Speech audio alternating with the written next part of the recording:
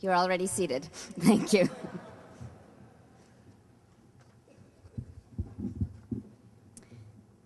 Good morning to you all. I'm Rupa Datta, President of the Alumni Board of Governors. It is my privilege to introduce the 2010 Alumni Awards. We are gathered here to honor those fellow graduates and almost graduates whose contributions to our common life have been extraordinary.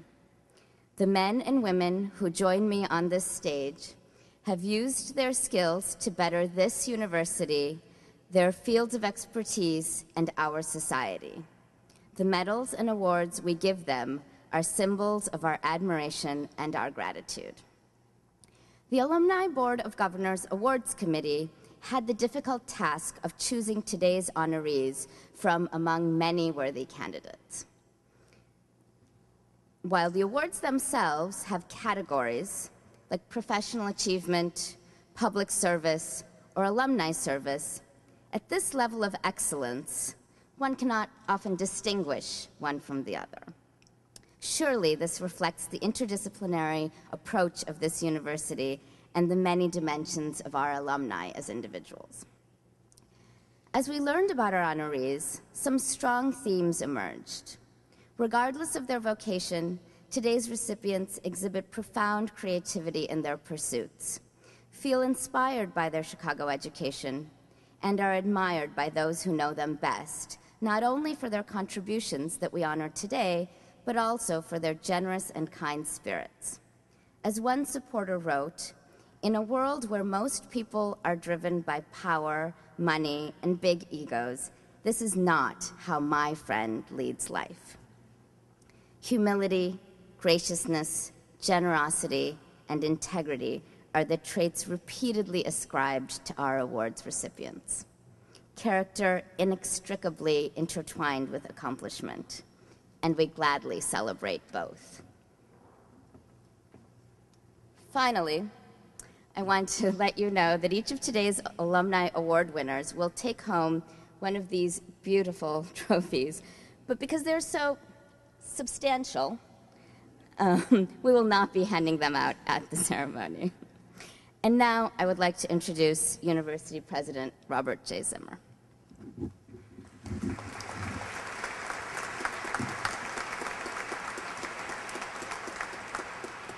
Good morning and welcome. So we're gathered here this morning for Alumni Convocation. Is this microphone on? Yes. We're gathered here this morning for Alumni Convocation, a very special ceremony to honor alumni for individual achievements, for contributions to society, and commitment to the University of Chicago. The convocation ceremony itself is very closely tied to the history of this institution. William Rainey Harper, the university's first president, was very focused on the idea of convocation, and he conceived of convocation as a gathering together of the entire university community. Harper realized that an institution as complex as the University of Chicago, and it was indeed complex even then at the time of its origin, needed to reaffirm on a regular basis the strength and purpose that comes from community, the importance of reaffirming the nature of the values of the entire university, not just its constituent parts. Well, of course, we don't confer degrees today as we do at many convocations. We do come together to recommit ourselves to our highest ideals. We come together to reaffirm the university's commitment to pursuit of scholarship, an environment of open, rigorous, and intense inquiry, and our belief in the power of education that takes place in precisely that type of challenging environment.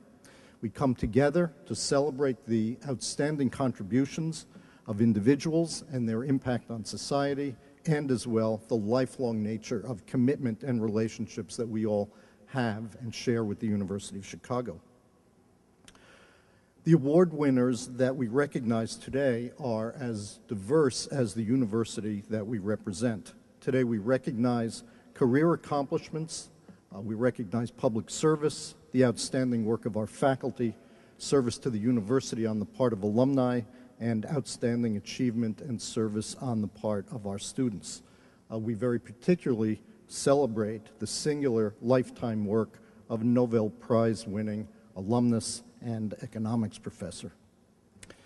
When the University of Chicago was founded and the first convocation was held in 1892, there were, of course, no alumni. The University of Chicago now graduates thousands of new alumni every year. Alumni leave our university, go on to a wide variety of endeavors, and they become leaders across the world in virtually every one of these types of endeavors. From Harper's time to the time that each of you was here as a student, and those times, of course, vary, to the present and in the future, the university will inevitably see many changes.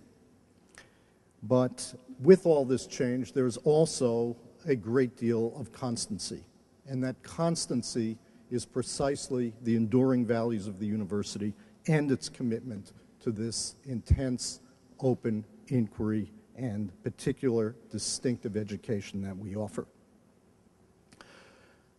This type of community has to be renewed every day. It's renewed every day by the faculty who are here, by the students who are here, and it's renewed every day by the commitment of the entire university community, which very much includes all of the alumni and friends of the university. And so it is important, as we gather together, as we do today, to recognize this constancy that survives the university from its inception and well into its future. In 1 week, we're going to have our 503rd convocation, at which we will graduate our new students. And at that time, as we do today, we will renew our aspirations that the University of Chicago continues forward with the distinctiveness and purpose that has always guided its history. Thank you.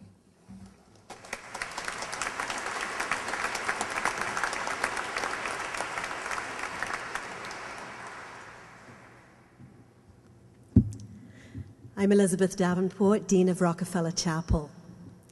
Alumni Weekend is a time of celebration when we seek out old friends and renew our ties to one another and to the University of Chicago. But at the same time, we feel deeply the absence of those of our number who are now gone from our midst. At this hour, when we acknowledge the achievements and service of some of our most exceptional alumni and soon-to-be alumni, we pause to remember those who have died and to give thanks for every memory of glad times shared. I invite you now to remember those who are no longer with us as we spend a moment in grateful silence.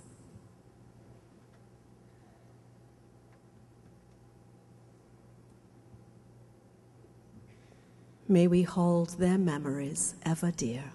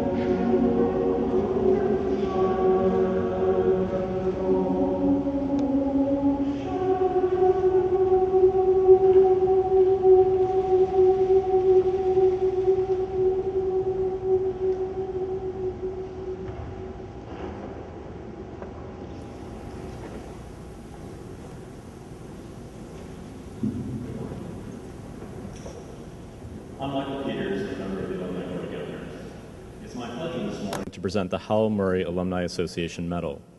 The medal recognizes those students who have enhanced the vitality and creativity of life in the university community and are our future alumni leaders. I know you're just about to graduate, and probably can't imagine yourself as an alumni leader, but take note, our Alumni Board of Governors President, Rupa Datta, who welcomed us this morning, is a former Howell Murray medalist herself. We expect to see great things from you as the students in the years to come, but for now, will you please rise? This year's honorees have shown leadership in a wide range of programs, from student government and Model United Nations to those supporting community rights and community health, multicultural affairs, new collaborations in the arts, aid to Haiti, and efforts to integrate new students into the life of the university. They have organized student cultural associations and founded groups, including one that connects students with alumni. They have achieved high academic honors across every academic discipline and have excelled in athletics. They are artists and promoters of the arts, debaters, activists, athletes, fundraisers, advocates, scholars, and leaders. They have served as mentors, inspired others, and worked to raise awareness of the issues that matter most to them. Through their energy, creativity, and drive to serve others, they have made a major impact on the life of the university. It's my honor to present you with the recipients of the Howell Murray Alumni Association Medal, all of whom are graduating members of the class of 2010. Their collective contributions have significantly improved the lives of those around them, both on our campus and in the community, and have set a high bar for future students who follow them. I ask that you please hold your applause until all of the medalists have been announced. Ashton Berry, can you please come forward?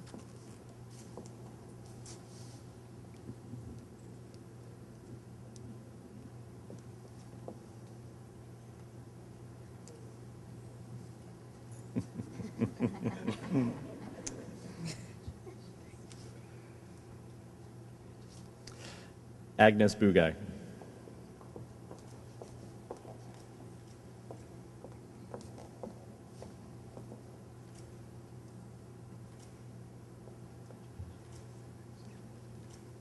Alicia Bushman.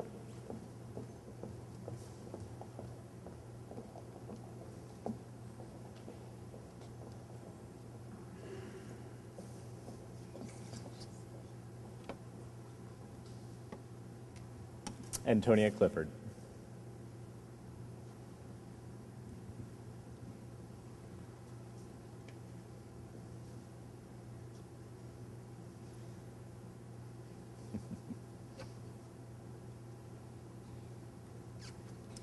Benjamin Field.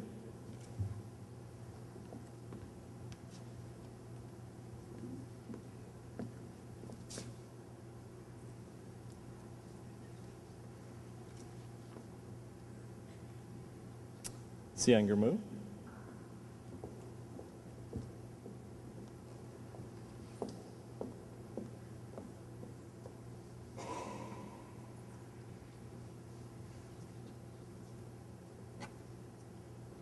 David Klein.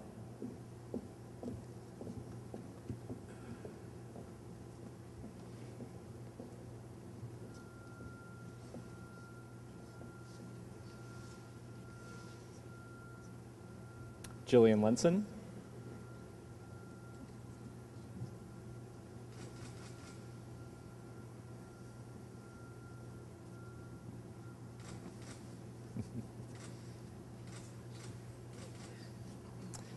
Angelina Liang.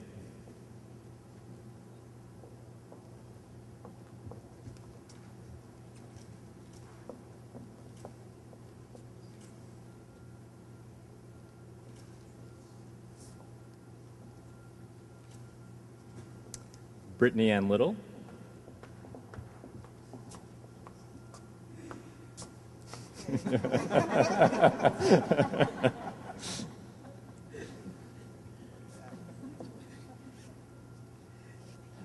Aviva Rossman.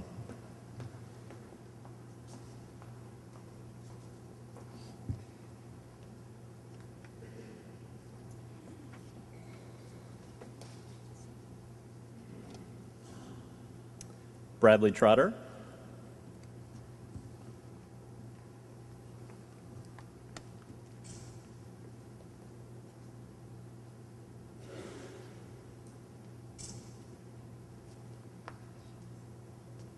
And Admama Wilshire.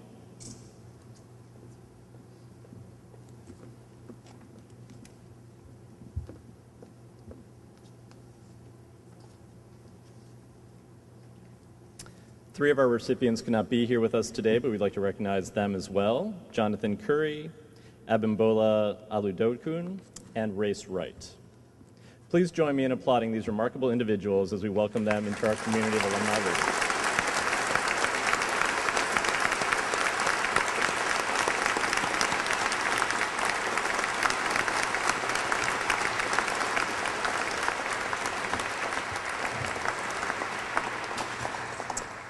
Thank you. And now I invite you to watch a video presentation on our Alumni Awards.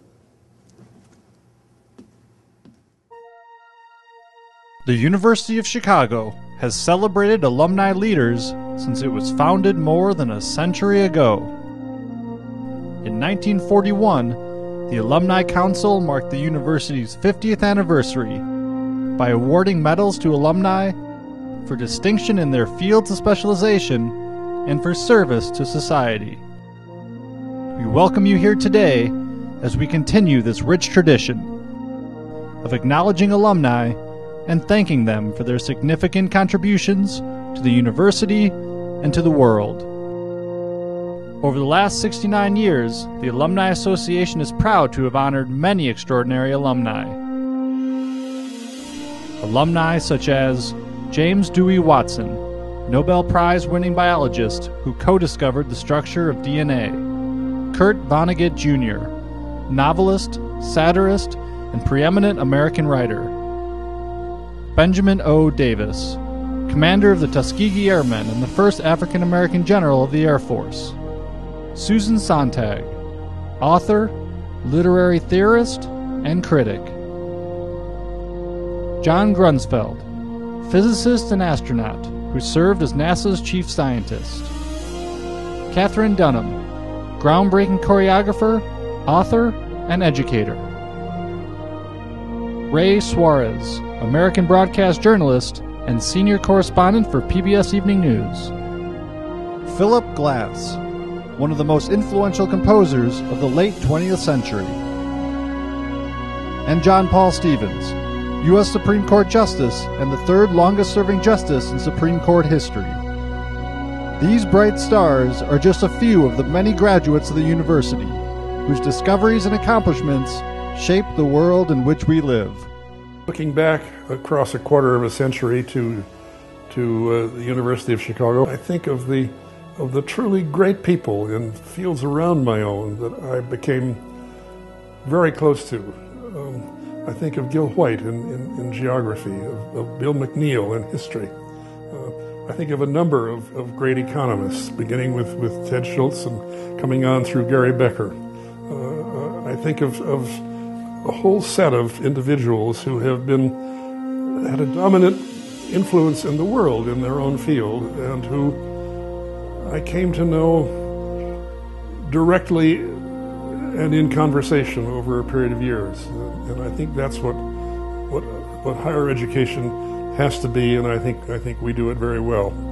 I can tell you personally that getting an award means a great deal. I was very lucky in 2001 to receive a Public Service Award, which meant the world to me. I was thrilled and touched and moved, and nothing could make me happier than that the university where I spent so much time and which I enjoyed so much was giving me this honor, this recognition. Today, the Alumni Board of Governors presents a group of honorees who are the heirs to a remarkable legacy of achievement. We salute these individuals for their service to society and commitment to the university. It is they who shape the future of the world and inspire us all toward excellence in our own lives. I'm very impressed with the people on this stage today who have achieved such excellence in their professions and distinguished themselves in so many ways, and I want to congratulate them for all that they have done to make this world a better place.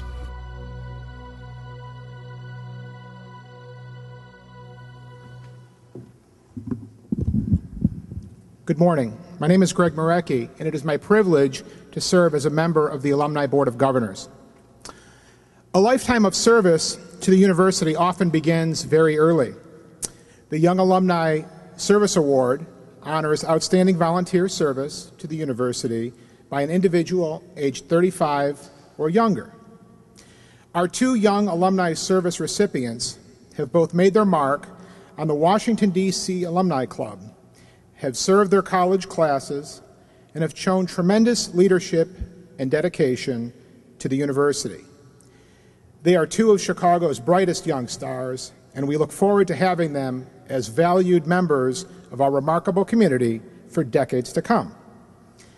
The 2010 Young Alumni Service Awards go to Tak Lo and Mary Tang. Tak Lo, would you please come forward?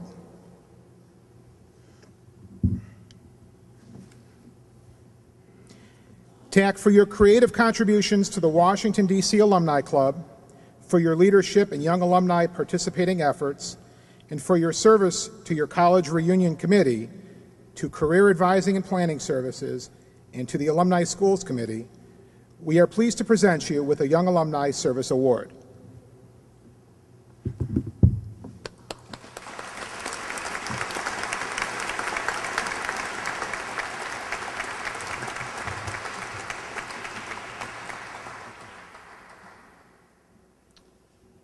Wow, I don't know what to say. First, distinguished guests, fellow alumni, current students, I just want to thank you all for being here and allowing me to be on this stage and to talk in front of you. I'd also like to thank the DC alumni community, the leadership board over there, Laura Haynes, Matt Whitaker, Mary Tang, Nancy Beach, Sarah Toussaint, and Gain Christensen for all their support. I just want to say this university has given me a lot. A fantastic education, friends that have lasted some of the challenges of life, and now this award among these distinguished guests. And this is a tremendous honor, and it's definitely something that will carry forward and contribute back to the university ever more. Thank you very much.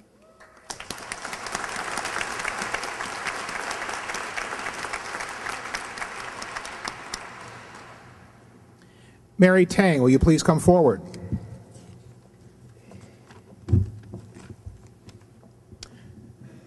Mary, for your relentless support of the University of Chicago through your efforts on behalf of the alumni community in Washington, D.C., including serving as the Alumni Schools Committee Chair and showing a strong commitment to your college class by serving as class correspondent and on your reunion committee, we are delighted to present you with the Young Alumni Service Award.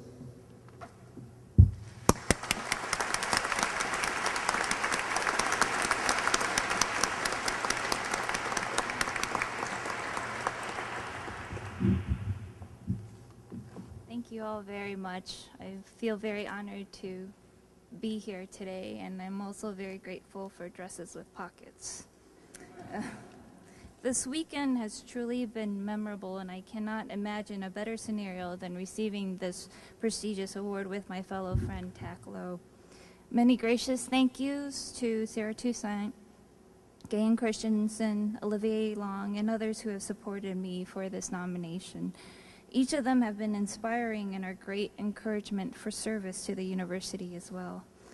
This university was a second home during a very difficult time, a room of requirements of sorts through its academic rigor and the experiences that have shaped me into the person I am today.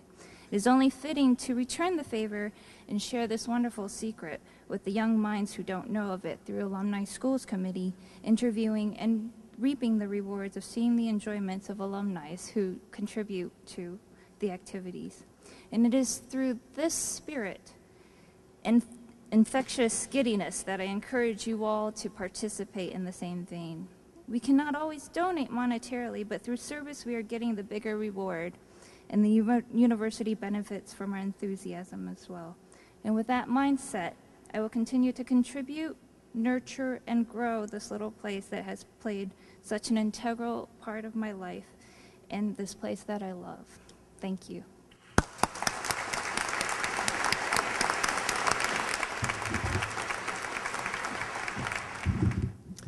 Good morning. I'm Tim Child, Executive Director of the University of Chicago Alumni Association. The university thrives because thousands of dedicated alumni like Mary and Tack, volunteers, are intensely committed to all that is distinctive and inimitable about Chicago. Alumni volunteers help create and maintain ties among their fellow alumni, attract the most promising students, raise support for the institution, and act as advocates for the university around the world. My name is John Davey. I'm a member of the Alumni Board of Governors, another one. You've seen several members. There are many members of the Alumni Board up here on the stage, and there are many out in the audience. People who are on the Alumni Board are dedicated to the efforts that alumni carry out all the time, and we are here to honor some people who are great alumni. And so it's with great respect and appreciation that we present this award to those whose commitment to the university is quite similar to our own. This year's winners, the Alumni Service Awards, go to Coleman Seskin, James McQuaid, and Paul McCudden. Coleman Seskin, could you please step forward?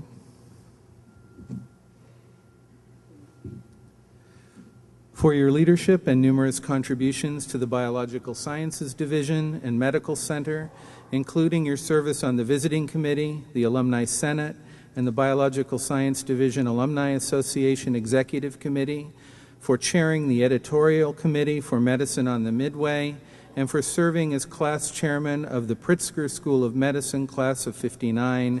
We are pleased and honored to present you with the Alumni Service Award.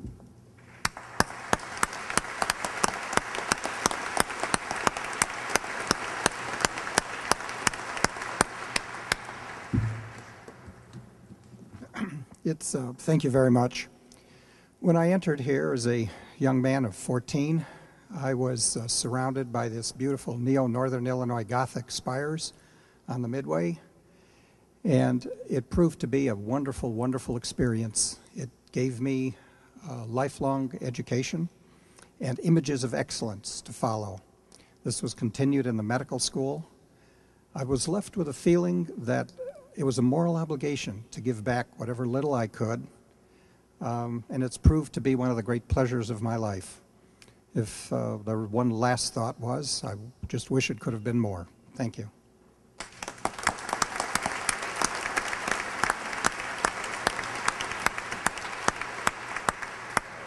James McQuaid, would you please come forward? For your loyal service as an effective and innovative chair of one of the, lost my place here. For your commitment to your college reunion class and serving as gift chair and class agent. For your dedication to students in establishing the James D. McQuaid Scholarship Fund. For distinguishing yourself by serving as international president of Delta Upsilon. And for your leadership in alumni volunteer activity services, we are honored to present you with the Alumni Service Award.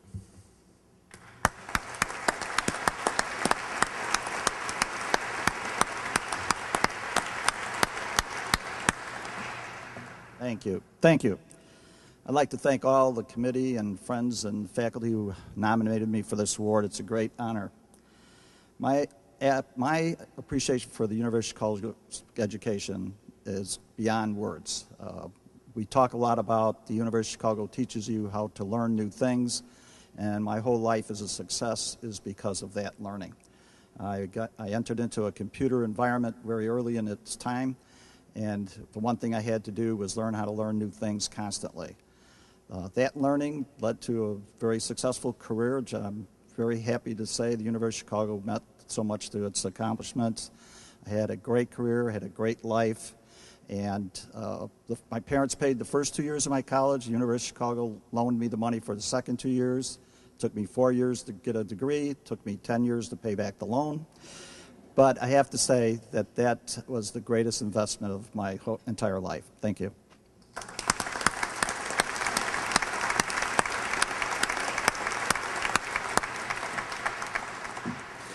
Paul McCudden, could you please step forward?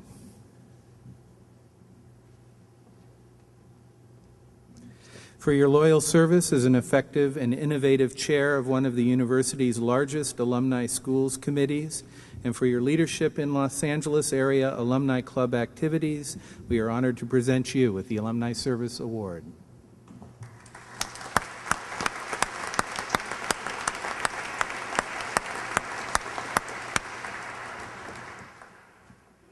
Thank you. Well, if the University of Chicago has taught me anything, it's don't presume to give words of advice to a University of Chicago crowd. So I'll just say thank you very much to the university, to the alumni board, and to my local Los Angeles alumni club. I really appreciate the good words, and to the young, soon-to-be alumni, I encourage you wherever you go in the fall to please engage the young students who are applying to the university in discussions. It's a great experience, and it's a wonderful gift to give back to the university. Thank you.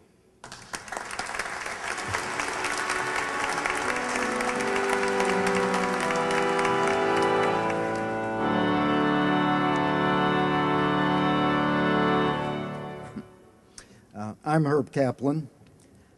The Public Service Award honors a special combination of virtues: service above self, creativity, generosity, and it leads to very great things indeed. It is important to note, however, that the alumni who will receive this award today are not recognized just for their individual contributions to making the world a better place, although they have certainly done this. They are recognized as well for inspiring others to service. We award the 2010 Public Service Awards to Ann Goodman and Roy Prosterman. Ann Goodman, would you please come forward?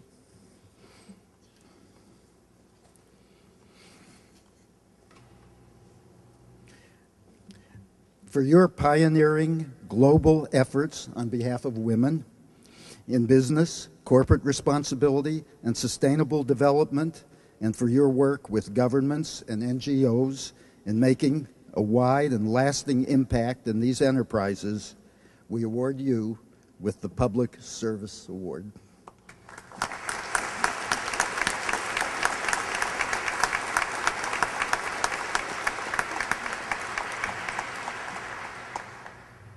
Well, I am thrilled, and I'm sincerely thankful to all of you, to those who nominated me, to those who supported me with letters of recommendation, and to everybody here today who comes to honor all of us. I can honestly say that whatever I didn't learn from my parents about navigating life at a very early age, I learned here at the U of C.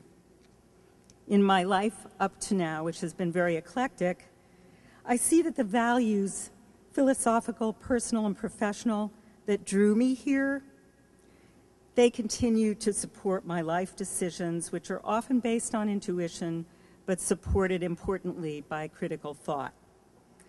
Those values include learning to learn, a belief that imagining new possibilities can lead to creating new realities, and an appreciation that the life of the mind is often best balanced by just looking around and absorbing the lessons of one's environment. Thank you again to all of you for giving me this lovely award.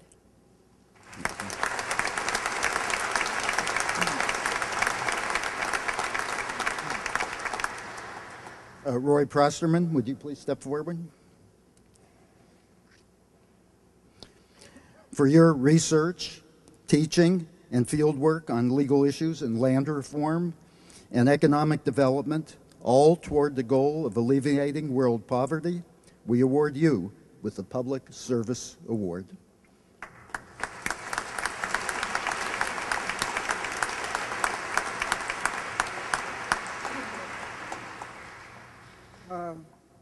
What an honor, and what a setting for this ceremony. This must be the most magnificent chapel at any of the American universities.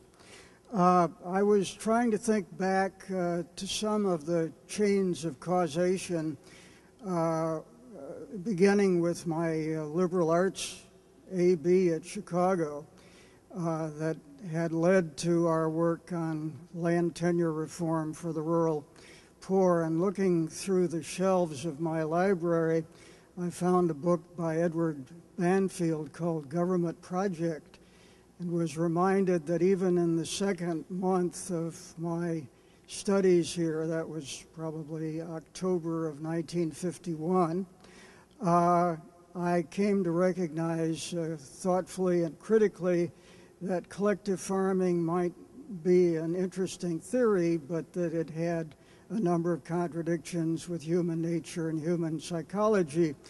Decades later, when I was doing field work in Russia, it helped me, I think, frame the work in a way which emphasized and certainly recognized the importance of the tiny plots, the dacha plots, the household auxiliary plots that occupied 3% of the land that were individually held and produced 25 to 30% of the total value of agricultural production, and helped us to frame programs that then provided ownership and titles to that land. And then, again, thinking outside the box, as I'd been trained to do at Chicago, recognize that maybe private plots are not just, or dacha plots are not just a phenomenon in collectivized agricultures.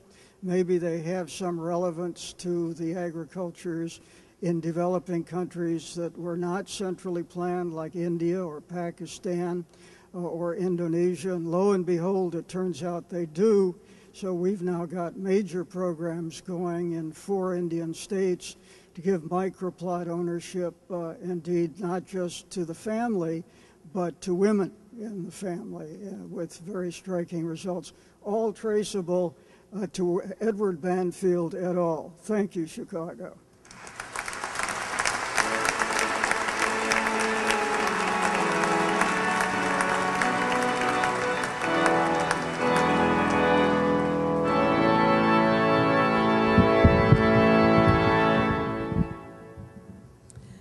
I am Judith Stein, member of the Alumni Board of Governors, and it is my pleasure to introduce the 2010 Professional Achievement Awards. Today, we honor 6 individuals whose fields of work range from medicine, economics, and corporate governance to filmmaking, policymaking, and winemaking. I think we've all discovered you never know where a University of Chicago degree will take you. I'm Mark Hansen, the Dean of the Social Sciences Division.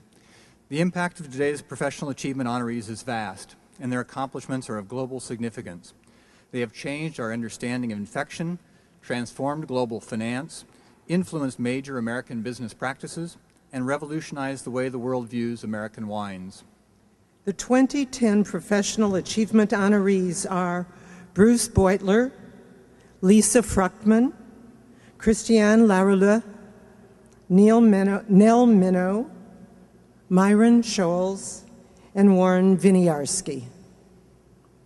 Dr. Bruce Beutler, would you please come forward?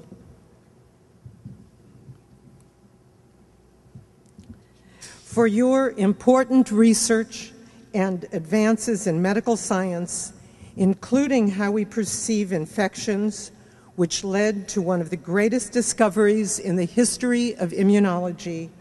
We are proud to award you the Professional Achievement Award.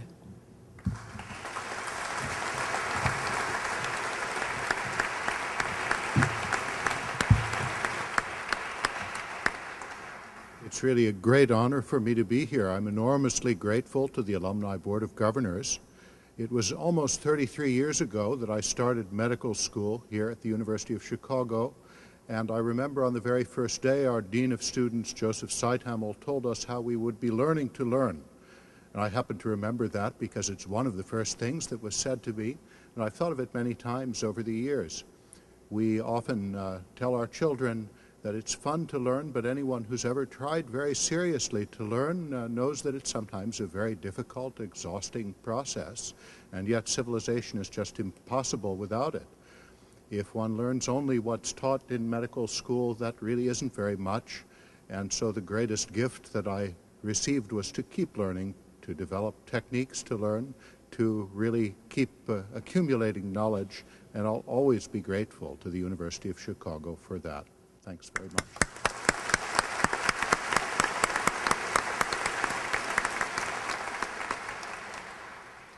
Myron Scholes, would you please come forward?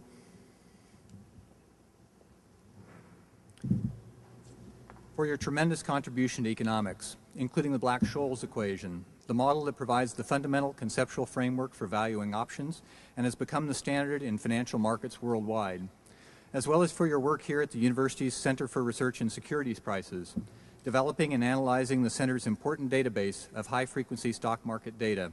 We are honored to award you with the Professional Achievement Award.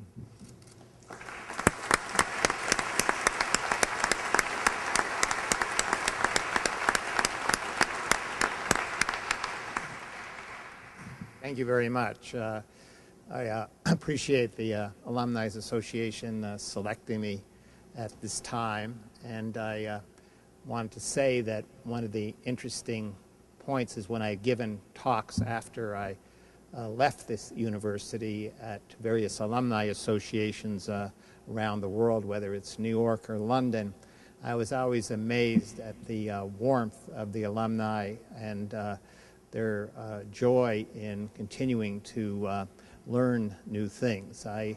There's a big contrast because I do give talks around the world, and the audiences are different, but the warmth, the questions, the desire to continue to grow and continue to learn was always, to me, very, very stimulating. And unfortunately, I knew there would be a cost again coming to this Alumni Awards ceremony because another alumni association asked me to give a talk to their association, and I presume others will as well. One of the great things about the University of Chicago when I came here was that it was a place that taught me to think and taught me to do research. It taught me to really understand how to do research. I knew nothing when I came here. I came from Canada, and I came to the University of Chicago serendipitously, virtually by luck, I think. And then further luck allowed me to become a computer programmer when I didn't even know what computer programming was or where the computer was. And then one summer I became a computer nerd, but in so doing, in 1962, I did research work and helped to the professors in the business school and the economics department at the University of Chicago. Those professors loved what they did, and either because I was a good programmer or maybe they liked some of the ideas that I had, they encouraged me to go into the PhD program, which I did do, and that was just changed my entire life. But the wonderful part about being at the University of Chicago was that all the professors were vertical experts. They knew everything in their areas, and it was wonderful to learn from them. But it allowed me as a student to be horizontal, to steal from each one of them and create from each of them a new way of thinking about things. And that is what the beauty of having vertical experts, but a cross-sectional ability to take a diversity of educational ideas and pursuits and then build your own from that and to move forward. And for my teachers, some who are now passed away, I owed a tremendous amount, and to the University of Chicago, I owe a tremendous amount. So I thank you as my fellow alumni and to the association once again for selecting me for this award. Thank you.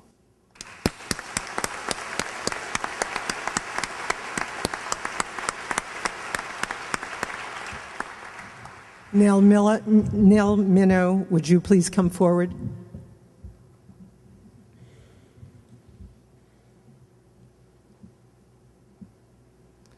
For your transformative work in the field of corporate governance, securities law, shareholder rights, and the modern corporation, for co-founding the corporate library, and for your role in drafting some of the key legislation that affects all American corporations today, we are pleased to award you with the Professional Achievement Award.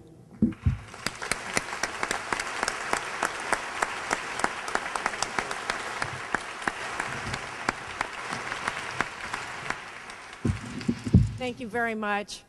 My parents, who are here today, reminded me that this is actually the second award I've received from the University of Chicago. Some years ago in this very room, at graduation, I was given the award for the most improved student. I feel that this is in very much the same spirit, and it will continue to inspire me to continue to try to improve. When my then boyfriend, now husband, and law school classmate, David Apatow, who grew up in Hyde Park, was advising me that this is where we should come to law school. He said that I might have 3 very tough years, but then for the rest of my life, whenever anybody asked me where I went to law school, I would be very, very proud. And as usual, he was right. Thank you.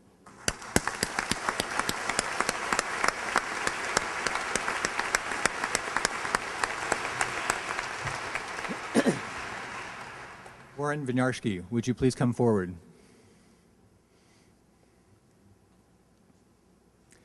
For your historic role in elevating the prestige of the fledgling American wine industry to global significance, transforming how Californian wines are viewed worldwide.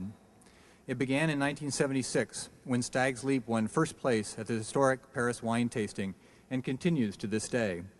We are delighted to award you with the Professional Achievement Award.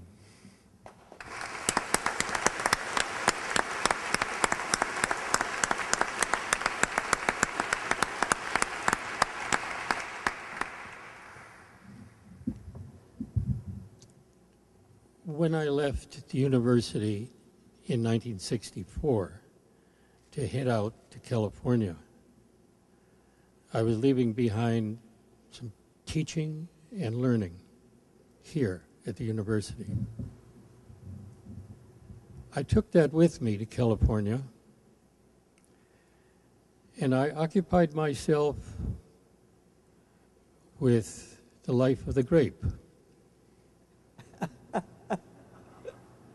You may wonder what the connection is. Occupying myself with the grape is something that happens every year. And the grape only lives for 1 year. But inside the grape, there is something called the seed. And the seed has its eye out and is longing for eternity. Eternity is something that the university is concerned with.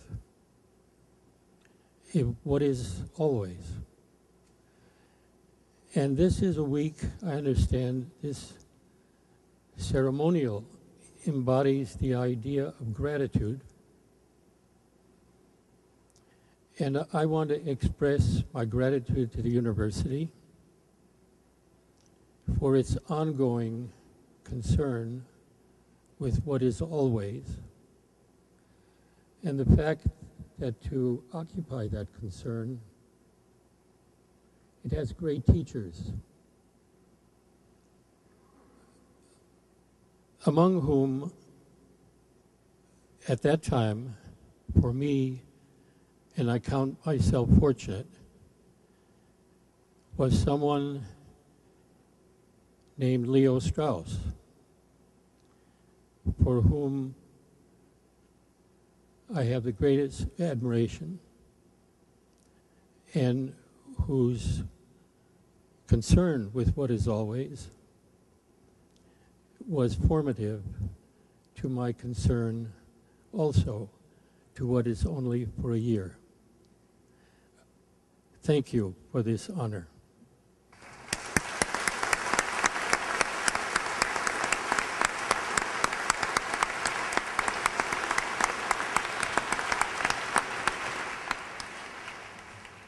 Our final two honorees, Christiane Larrellet and Lisa Fruchtman, cannot be here today due to professional commitments. They will receive their awards in absentia, and we're both really very sorry to miss this ceremony. Lisa is currently filming in Rwanda, but she is extremely honored, and she she shared with us how honored she is to receive this award, especially as she writes, quote, "My life has not unfolded along the lines I expected when I was a student here." I think many of us can say that as well. Lisa is receiving her award today for her success as an Academy Award film editor. To learn more about her award, please see the printed program.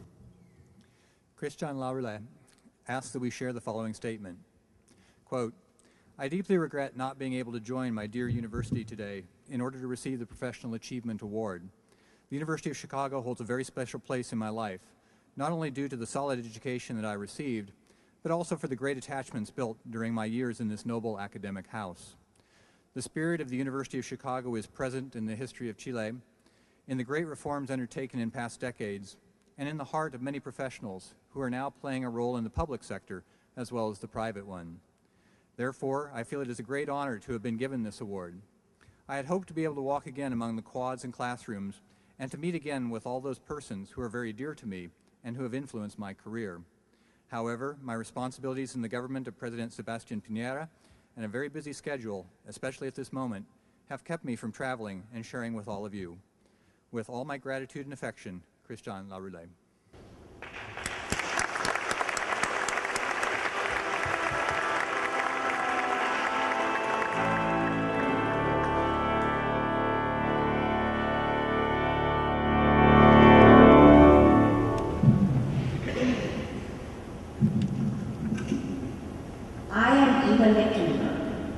A university education is a privilege, and inspirational teachers are a treasure. Today we honor two exceptional teachers, not only for their teaching, but also for their mentoring, support, and ability to inspire.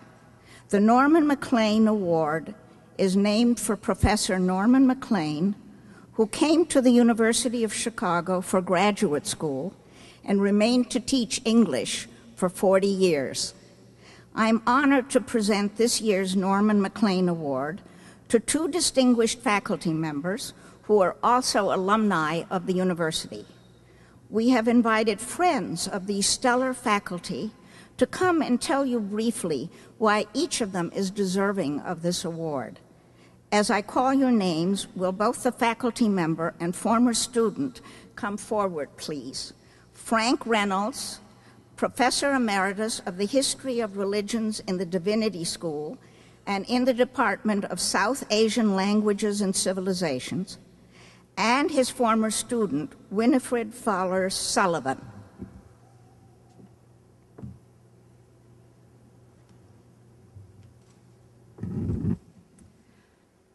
I am delighted, as a representative of his many students, to honor Frank Reynolds as a recipient of the Norman McLean Faculty Award. Frank has had a distinguished career in the study of religion, particularly in the study of Southeast Asian Buddhism. He is also a master teacher. During his 30 years at the university, he worked tirelessly, selflessly, and with infectious enthusiasm to promote the needs of his students, of this university community, and of the academic study of religion. In an age of specialization, one of Frank's great strengths has been his commitment to and expertise in fields across the Divinity School areas of study. Perhaps most significantly for PhD students in the history of religions, he taught a course every year at his house called Problems in History of Religions, known as the Problems Course. It brought together students with very different interests to read and critique each other's work. In that seminar, future scholars forged their own intellectual identities, as well as the collegial bonds that would continue to sustain them in their careers. It is in very large part because of Frank that those who studied very different religious traditions at the Divinity School, and in very different ways, understood themselves and still understand themselves today to be engaged in a common endeavor. A persistent tension in the modern study of religion exists between the practice and the study of religion. Frank is entirely comfortable moving between the liberal model of the research university and the committed model of the religious community. That comfort was of enormous service to the Divinity School and to his students. To participate in a religious community is not to abandon one's critical faculties. It is, I think, rather for Frank, an acknowledgement of deep truths about the human condition that are expressed there. Frank's work is and has always been deeply collaborative. In countless ways, he has brought together in conversation scholars from around the world. His graduate students were warmly included in these endeavors and handsomely acknowledged. Many of the resulting volumes continue to be standard references for scholars of religion. 10 years after Frank's retirement, as a world of many religious traditions, cultures, and ideologies struggle to find ways to live together, the special gifts that Frank brought to his work as a teacher and scholar, and the ongoing need for those gifts, are only more obvious and more acute. As a citizen of this university, his contributions were unmatched. It is fitting that we honor him here in this place today.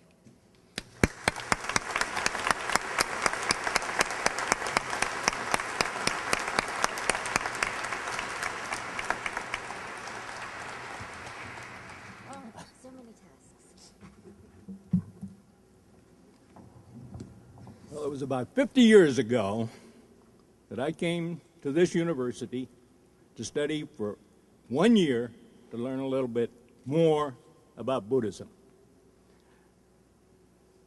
When I came, I discovered that Buddhist studies were here, but I also discovered something else. There was a religious emphasis in the Divinity School was changing at this time, and we were moving into a period of trying to generate a way of studying religion within the humanities and within the social sciences, a way of studying religion to learn something about it that could move on out of Chicago into the university community. Only in Chicago could this have happened. The situation here, past administrations, present administrations, has encouraged this. Deans of schools encourage it. Teachers, Wendy over here, others, have had a mission to bring this different kind of study of religion into the American Academy and beyond the American Academy in the world. I have just been so privileged, so joyful, and so honored to have been a contributor in this process. And this award is a wonderful culmination of that process. Thank you very, very much.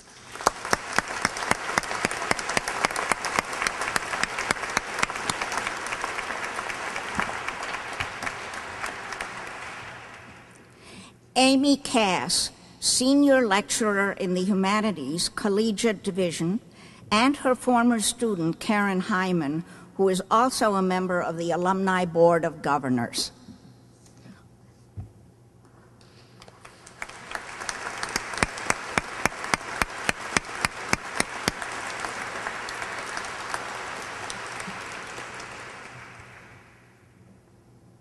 Thank you, Eva.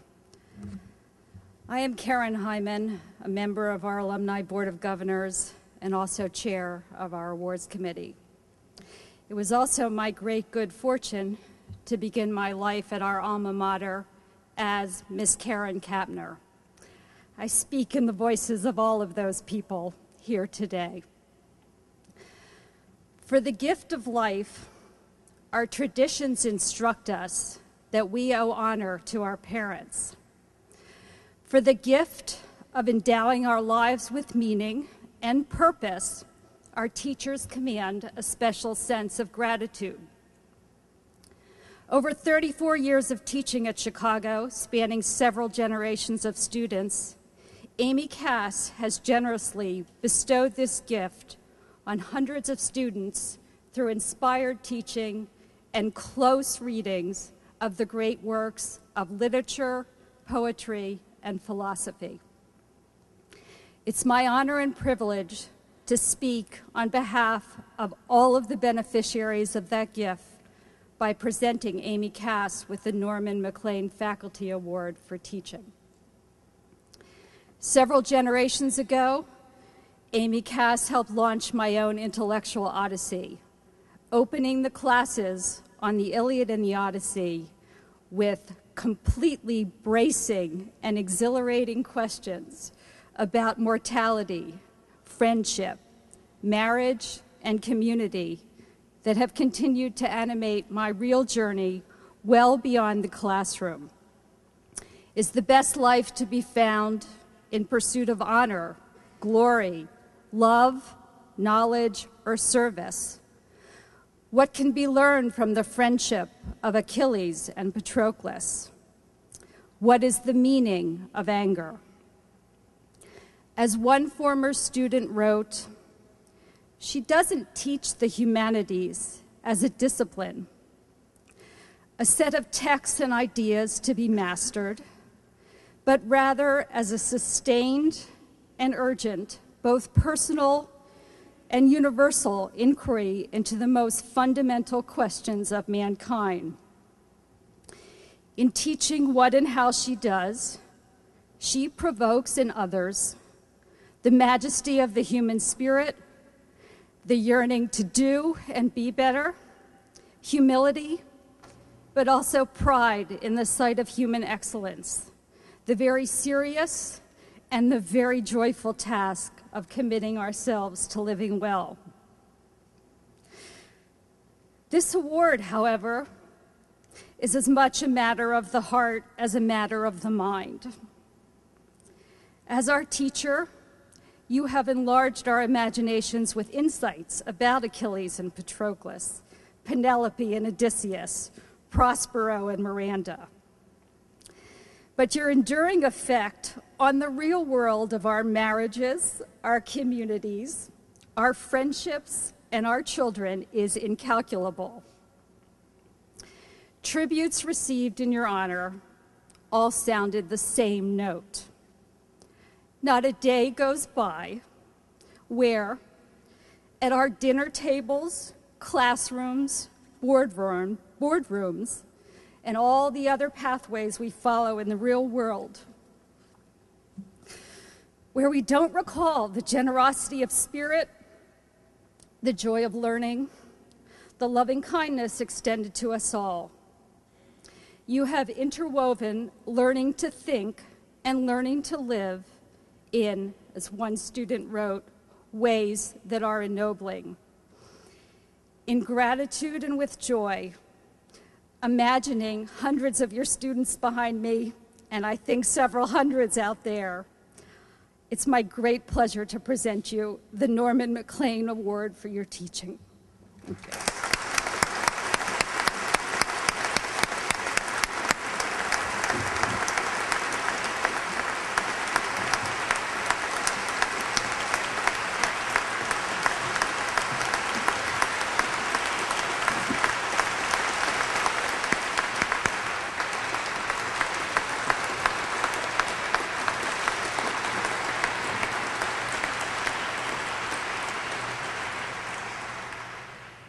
Okay, I'm not sure I'm going to get this out. with a full heart and very deep gratitude, I thank you, Karen, and the students for whom you spoke, for your too generous remarks. And I thank the university for this award and for the privilege of teaching in our college. I am deeply grateful, especially for the goodwill, openness, engagement, and generosity of the many, many students I have been blessed to teach and to learn with and from over these years. Finally, in accepting this honor for my teaching, I want to express my profound gratitude and indebtedness to Jacques Weintraub, my undergraduate teacher and mentor, who inspired and directed me toward my life work. Those of you who had the good fortune to study with Jacques know precisely what I mean. May his still living memory continue to bless us all. And finally, I want to thank the college for introducing me to the man who became my life dialectical partner, teaching partner, and husband, Leon Cass. Thank you.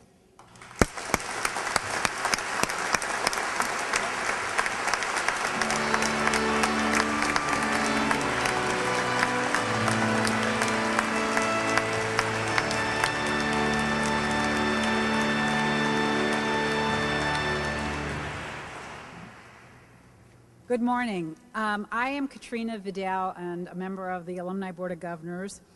When it comes to dedication to the University of Chicago, Pat Rosenzweig is unmatched.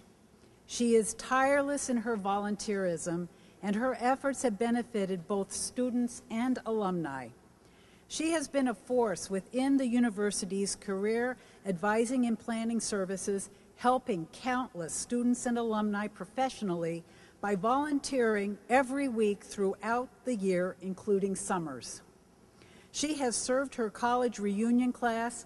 As well, she played a pivotal role in founding, and I witnessed this, the UC2MC, the Chicago Area Alumni Club. An admirer wrote, and I quote, "As a PhD student at the University of Chicago, I was thrilled when I first heard through the CAPS office that Pat was a member of their volunteer staff. Her previous business background as a Chicago legend in the field of architectural marketing and networking was already well known to me. Indeed, any person strolling through our beautiful campus would do well to know her name and recognize her professional work." With Pat on board, CAPS has gained a wealth of business experience and real-world savvy. The scope of her impact upon my job search is beyond paraphrase or simple summary. I like to think of Pat as my secret weapon. While her own merits as a seasoned professional and marketing genius are sterling and always in evidence, she avoids letting her formidable expertise overwhelm our discussions. Rather than prescribing specific solutions or a particular word or phrase, she most often leads me in the proper direction to discover for myself the right choices. The manner and content of her coaching instills not only practical improvements, but also creativity. I am inspired by Pat to write with not only a critical eye, but also with energy, even a touch of exuberance. She is truly a role model. On a personal note, 30-some years ago, Pat Rosenzweig reached out to me when I was a recent graduate of the college, and she pulled me into her orbit. That is how I became involved with alumni activities. So it is with particular pleasure that I am here to award you the Alumni Service Medal and to acknowledge your service to the university for this award in 2010.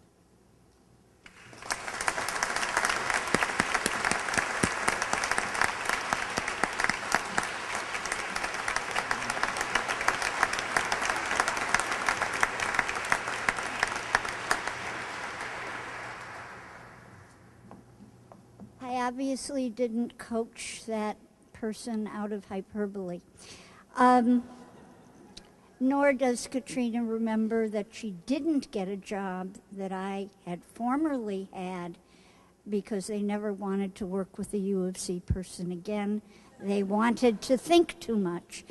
In any case, thank you especially to my bosses at CAPS, Meredith Daw and Deb Nibel, for the privilege of helping launch the careers of some of the most inspiring and accomplished young people that any university would be proud to have. And more recently, to help relaunch the careers of alums who have, in many cases, faced the reality that even a U of C econ major can be laid off during a recession as deep as this one. I'm really proud of this award, and thank you.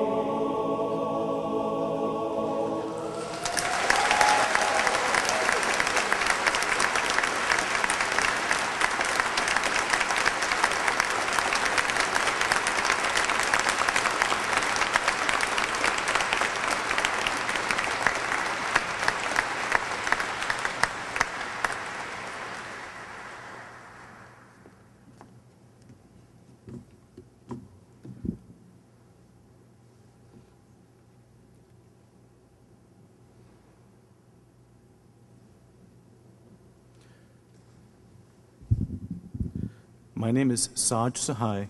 I'm also a member of the Alumni Board of Governors. On behalf of the ABG, it is truly my great honor and personal pleasure to present the Alumni Medal to Gary Becker, someone who's actually been transformational in my own personal life. In awarding him the 2010 Alumni Medal, the greatest honor the Alumni Association can bestow, the UFC recognizes Mr. Becker's extraordinary contributions to the university as a professor in economics, Sociology, and the Booth School of Business, as well as for his research that illuminates how economic decisions influence people's lives. Gary Becker exemplifies the University of Chicago spirit, cultivating knowledge and enriching human life. Mr. Becker earned a bachelor's degree at Princeton University in 1951 and a doctorate at the University of Chicago in 1955. He taught at Columbia University from 1957 through 1968 and then returned home to the U of C. Gary Becker is one of the first economists to branch into what were traditionally considered topics belonging to sociology, including racial discrimination, crime, and families. His approach to economics as the study of human behavior is quite simply groundbreaking. He has explored the economic implications of interactions with families. He has applied economic analysis to the study of prejudice against minorities. He has examined the payoff of investment in human capital, such as an individual's education.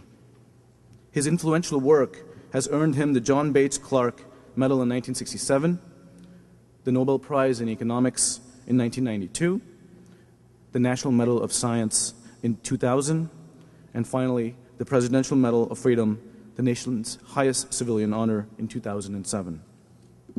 Through his leadership and tireless commitment to his work, he has had a fundamental impact on how economists approach the profession. Professor Becker, will you please come forward?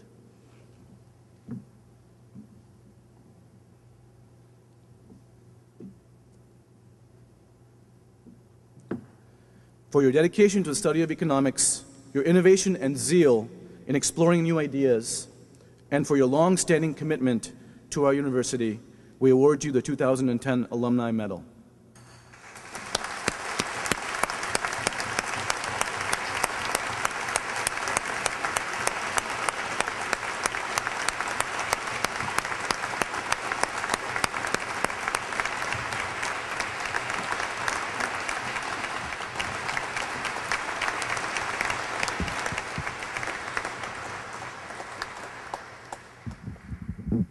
Let's see if I can get this.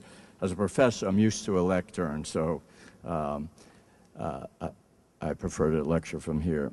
It's an enormous honor to receive this medal, not only because of the distinguished predecessors, so Bob Adams, among others, Susan Sontag, and many others, persons of enormous distinction, but to be honored by my fellow alumni is especially rewarding. So, and to share the platform with other alumni who were being honored for various enormous contributions to different forms of activity. I entered the University of Chicago as a 20-year-old fresh out of Princeton. A pretty good university, too. But the University of Chicago opened my eyes to true intellectual discourse and interactions among disciplines.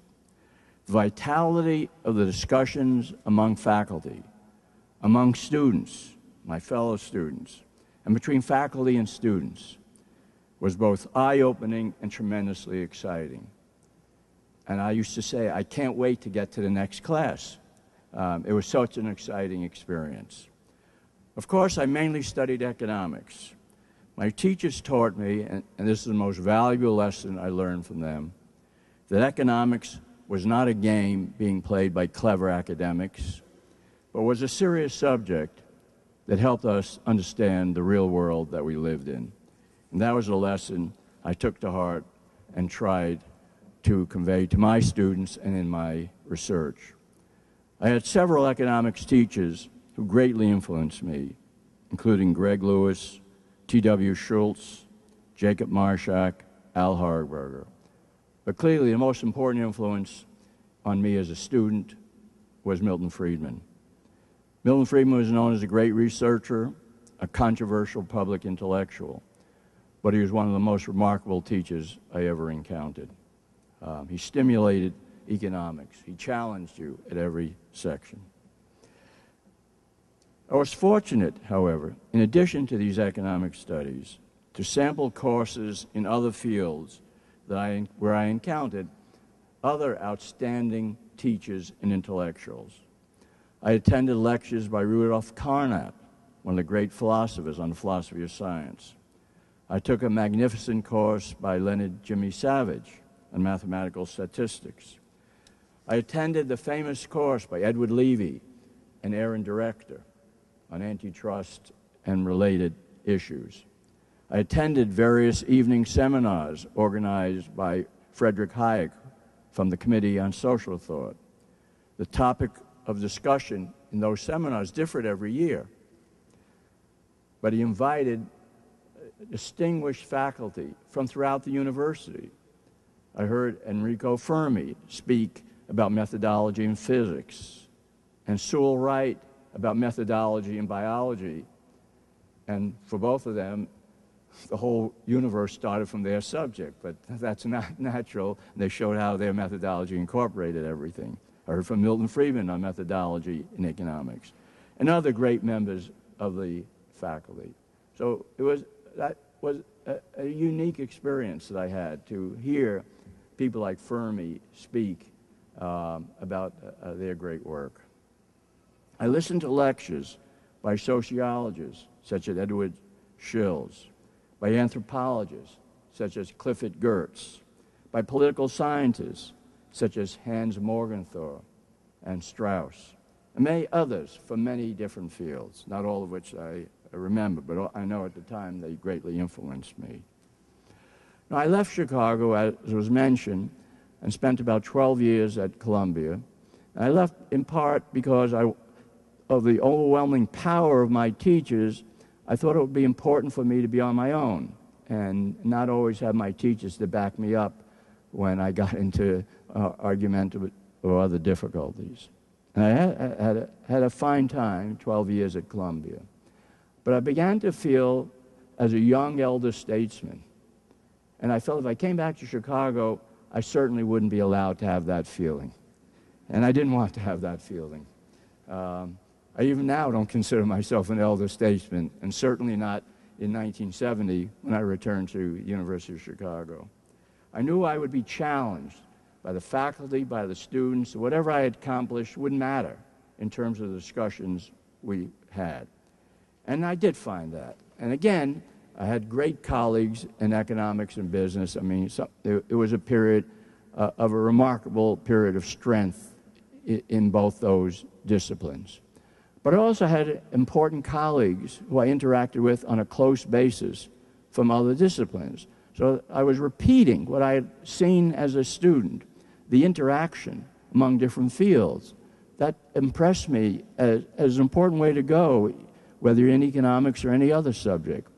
So I had close relations with the late James Coleman, one of the great sociologists, became a close friend of mine, very innovative. I had close relations with William Julius Wilson, a great sociologist also, working on the role of African Americans in American society. I had close contact with members of the political science departments, such as Jan Elster and Russell Hardin. And I can go on with many other areas. Coleman and I started a interdisciplinary seminar on sort of behavior in the social sciences. It's still going to this day, although unfortunately Jim passed away a number of years ago. But I've had a successor of co-directors of this center. I had close contact with members of the law school, people as diverse as Richard Posner, a very good friend of mine. We came about the same time, we're fellow bloggers, but also with Cass Sunstein, very different, now head of the Regulatory Commission in Washington, but a tremendous intellectual, honest intellectual, and we argued about a lot of issues, but we argued at an intellectual level, not at a personal level. My time here as a faculty member reinforced what I experienced as a student. And I must mention, last but not least, two other major influences, the students I encountered over these years. Christian Yalarale, one of the honorees today who couldn't make it, Professional Achievement Award, was a student of mine. and many others. And what I liked about the students at Chicago was it didn't matter who you were or what your recognition was or what prizes you won. They would challenge you. So I've continued to teach. And I'll just mention a couple of experiences from my class that I just finished. My last lecture was Thursday, called Human Capital. And I remember after class, a student came up to me and he mentioned something. I gave him an answer. He said, "No, you're wrong." So I smiled. I said, "Well, why am I wrong?" So he said something, and it turned out in that case I happened to be right. I mean, so I pointed out to him. And then he said, "Oh, yeah, you're right." It wasn't the first time the same student had said I was wrong. Sometimes he was right, actually. And then another student, during class, I made a statement. And while I was making that statement, it seemed a bit fishy to me. I thought maybe I could get by with it. But a student raises his hand and said, "Are you sure of that? Because, look, this is that consideration." And I thought about it a little bit, and I said, "No, you're right. I made a mistake. You're absolutely right."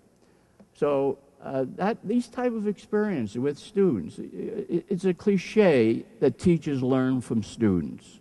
Maybe at some universities and colleges, that is just a cliche. But the University of Chicago, that's really real. You do learn from your students. And what you have to contribute as a researcher, as a teacher, is in large measure due to the students you have had. So I'm accepting this in part for the great students I had over the years, and I continue to have. And lastly, I met my wife when I returned to Chicago, Gidi, who's sitting right here in front. She received a PhD from the history department, so she's also an alumnus of the University of Chicago. We both have a deep and common commitment to the university. Moreover, we preserve in our home the Chicago tradition of discussion and debate and disagreement on a lot of subjects, taken usually in a good way, but sometimes it can be pretty tough. And many times I've had to say, like with my students, "Yes, Gidi, you're right, I was wrong about that." So I salute that as another thing, a crucial factor of my life that I received from the University of Chicago. So in concluding, I truly believe, I'm not saying this because I'm getting this award, I truly believe that I owe whatever success I've had as a social scientist and intellectuals to my studies at Chicago, to my teachers, my fellow students, my students who I taught, and of course to my wife. This is why receiving the Alumni Medal from the university means so much to me. Thank you extremely.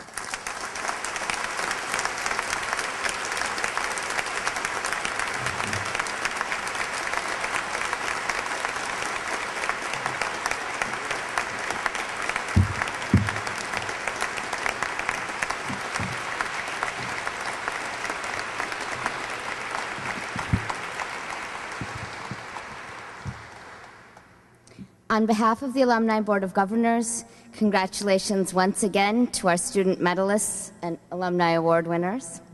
Together, you represent the very best of Chicago, and we are delighted to honor you today. Your dedication to this university and the talents that you bring to this world are a significant part of what makes our alumni community thrive. The Board of Governors would also like to thank you, our guests, for your contributions to our vibrant alumni community today and every day.